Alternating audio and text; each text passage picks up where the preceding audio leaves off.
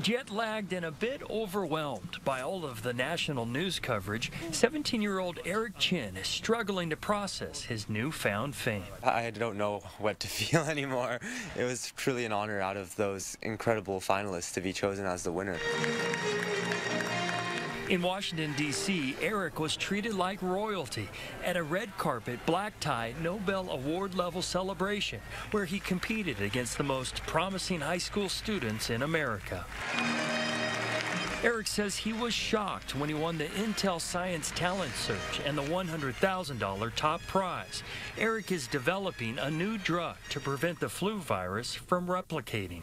A success for me would be to be able to get a drug actually on the market and saving lives. Finishing first out of 40 finalists bodes well for Eric's future.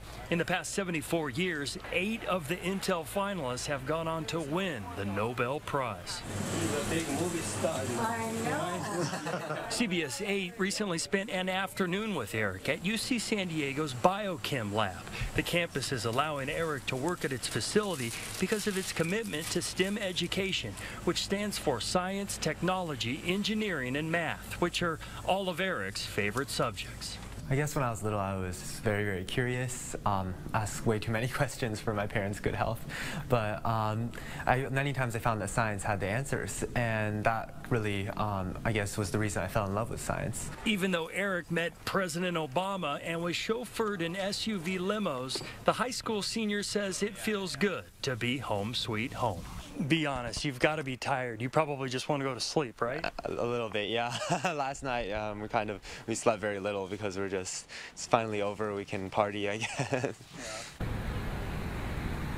Eric has now won 3 very prestigious science competitions, including one sponsored by Google. In all, he has earned $250,000 in scholarship money. And Barbara Lee, now he needs to decide whether he will go to Stanford or Harvard. He hasn't made up his mind yet. Back to you. Those are both pretty good options from what I hear. Good for him. That's incredible. CBS News 8 has a new project. It's entitled Innovate 8.